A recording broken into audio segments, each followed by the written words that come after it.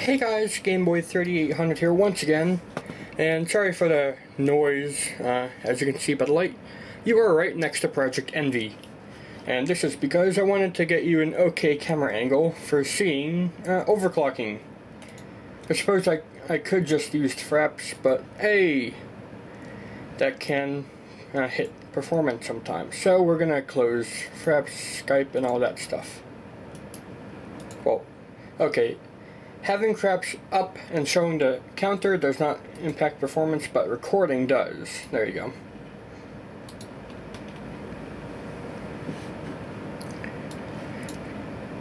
So, Project Envy, as you can tell here, that's odd. Device Manager. The 570 is supposed to be disabled, but it is somehow still being read. Oh, okay, I got it. Both of these GPU meters are showing a GT 710 instead of a GT 570 or GTX 570. So I guess I'll close one of these for now.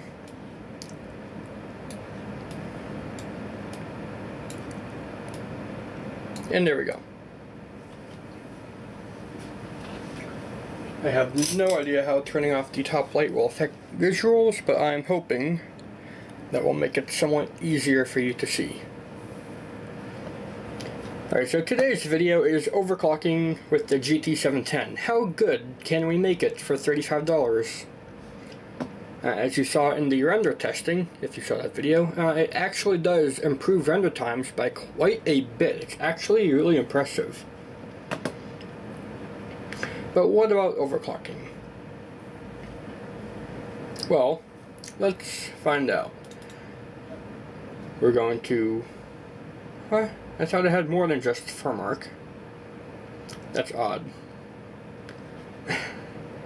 Amazing. Let me go get some more benchmarking utilities like Heaven and Valley and that kind of stuff. So I'll be right back. Alright, I'm back and I have downloaded some programs now. I did download 3D Mark 11 and 3D Mark, whichever one that is. Dog, shut up. But they're undoable. Like, Slideshow City, 1 frame per 2 seconds. That's awful. So I'm not going to do those. I'm going to do Valley and Heaven. And I've already done those, and the scores were... for Valley, 720p low settings, it had a score of 752, and for Heaven, 720p low settings, it had 611. So there you go. I'm gonna keep this up, and now we will attempt to overclock. I've let it cool down enough, I think. It's passive, so any cooling down it does is through the air that the fans in the system generate. So now we've overvolted it up to 1.16 volts, which should be good enough. Boost clock is non-existent, so let's go up 20 megahertz at a time for both, I guess.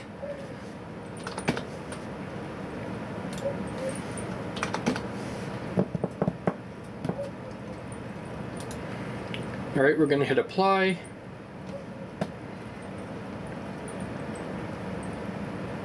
And not much seems to have happened. 953, that is the base megahertz, right? If I do 0, then hit apply, then hit 20 again, yep, that should be overclocking some. It is not. I did see that go up a little bit though. Maybe we'll see something if we start up benchmark utility. So this is Valley. I'm gonna be watching the megahertz thing there to see if it overclocks. Okay, there we go. Through the system, or through Valley here, it does work fine. So, that's pretty good. That's good. I'm not going to do the same thing over and over again. I'm going to keep adding 20 megahertz until it can no longer stably go through. So, yep. Let's add 20 megahertz more.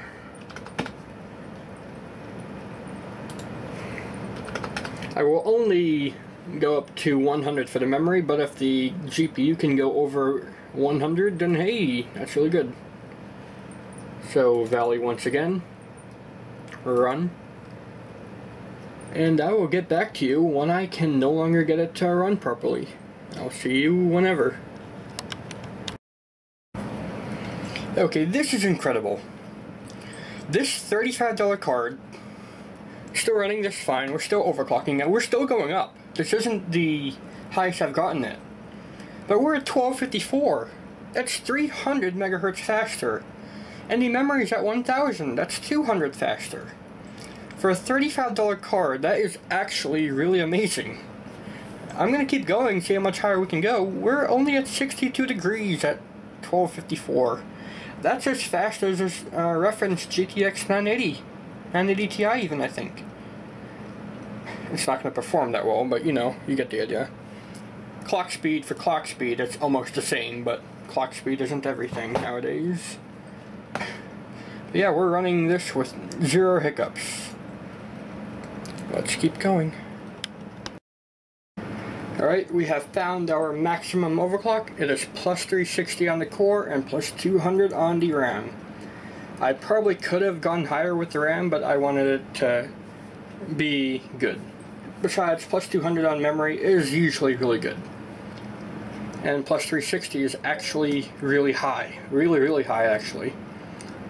I tried 370 and 380, and while they did work, it started to show artifacts on Valley. So now I brought it down to 360, and now we're going to do the benchmarks and see how much of an improvement we get.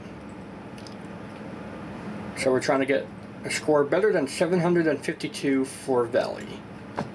I'll see you at the end. Alright, scores are in, and we have gained over 200 points. Look at that, we're at 984. It was at 752 before. That is really good for such a cheap low-end card.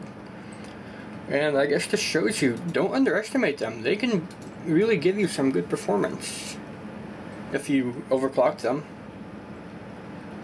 Alright, let's go into heaven and see what kind of results we get there. So I'll see you at the end of that. Alright, the results are in for heaven, and we have 798, which is still an improvement. Almost 200 better. So, that's all really good, actually. I'm going to not close that yet.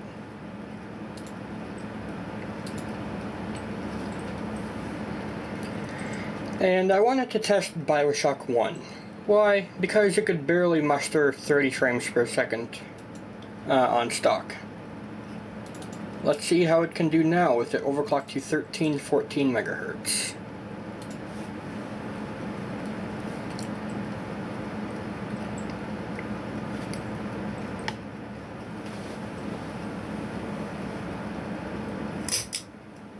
Turn off the top light to help you see.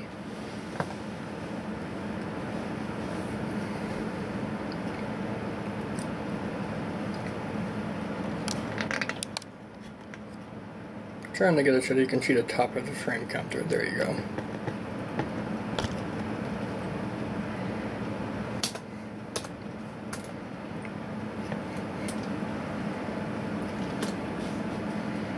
Alright, we're getting 60 on the main menu.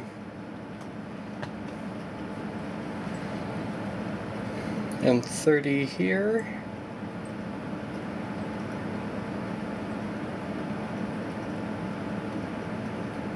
Alright, and 30 there as well. Options, graphics options. Force global lighting. Vertical sync off. Let's have that off.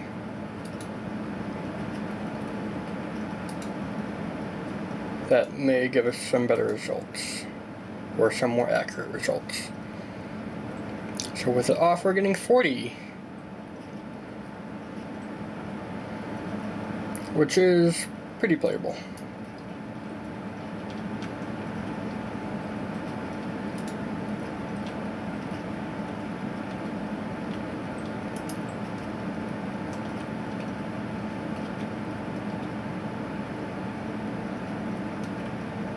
Hello. Alright, so 40-ish frames when overclocked. Work with the windows. Yeah, might as well.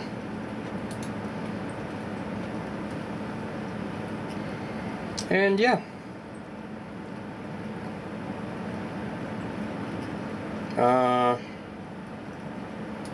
Yeah, don't show again. So that's gonna be it for this 710 GT. Overall, it is being really impressive. I think more impressive than the 570 I've gotten there.